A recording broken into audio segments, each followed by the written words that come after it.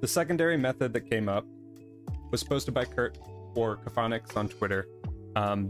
Kurt and Anubis are probably the most prolific data miners, and shiny method, not exploits, but like they data mine the game and they actually spit out like what the game is doing or what influences the game for certain spawns and shiny spawns.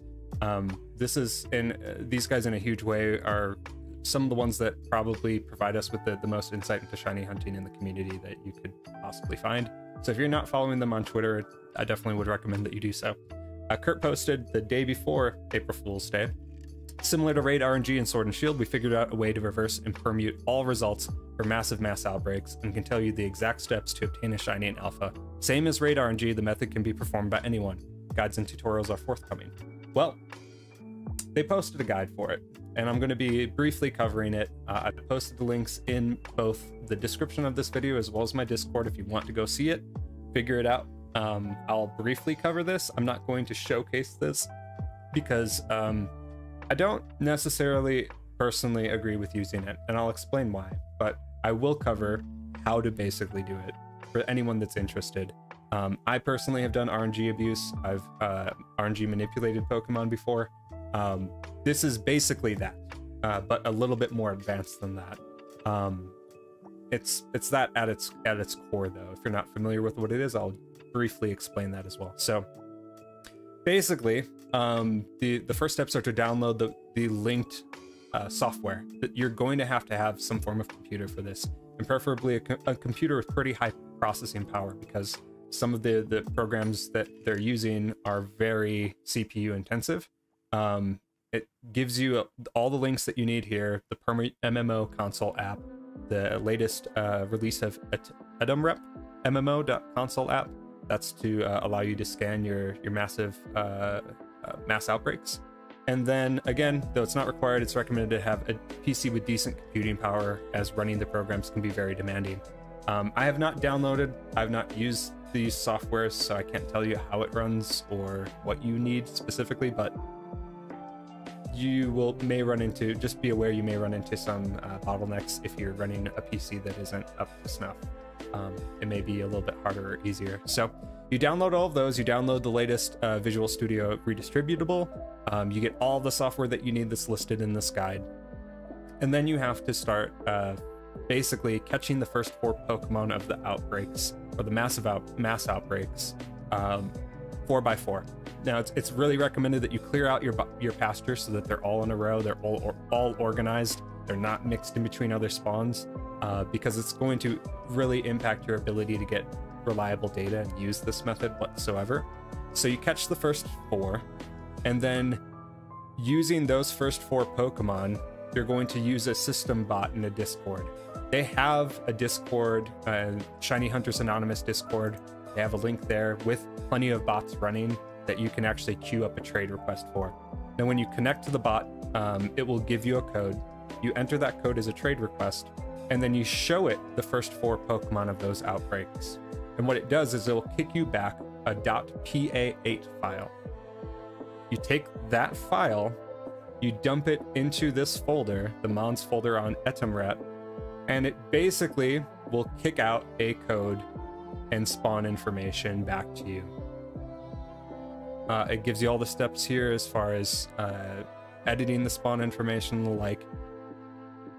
It reads the RNG, it reads how the Pokemon are going to spawn in, and then it tells you a very specific path to get a shiny, provided that you have like the shiny charm, or you have enough rolls as the RNG goes in the back end to encounter the shiny.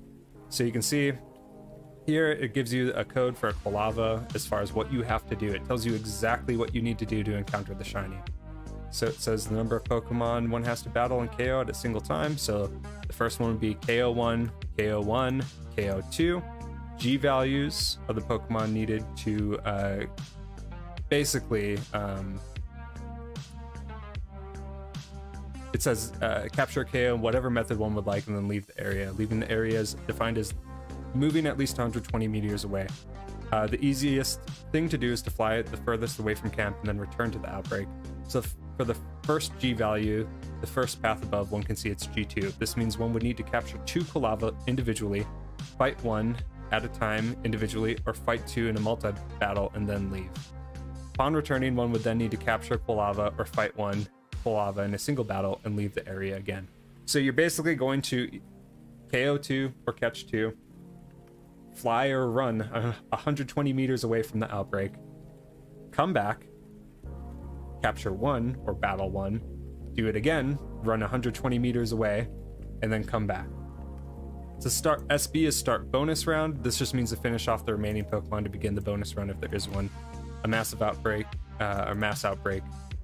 So you basically just have to finish off the remaining Pokemon and get into the second round. So again, it spits out the exact code of or path, if you will, to get the shiny and to get to whatever Pokemon that you're trying to get. It reads it, it tells you exactly what's left, what you have to do, how you have to encounter them. The rest is just on you to do. So this is just showcasing the code, doing that, and actually showing the spawns here as to what is possible and what you can get. If it's over your total rolls, so let's say, I don't know, you don't have the shiny charm, for instance, you have less rolls, you don't have enough rolls to potentially get to some of these spawns that are going to show in this file path. If you do have the shiny charm, but say you didn't, I don't know, I guess if you had the shiny charm you would have a dex 10, but say you didn't have like a perfect dex, you don't get the bonus roll from that. You may be just shy of finding that shiny Pokemon. So again, I don't endorse this only because it to me feels a little bit dishonest, because it tells you just exactly what you have to do. There's not really effort involved in terms of encountering the Pokemon or searching for the Pokemon. You're basically just kicking it into a software program and it's telling you what to do. If that's appealing to you and you want to get to the shinies faster, then by all means use this method, try it out, play with it, see what you can do with it.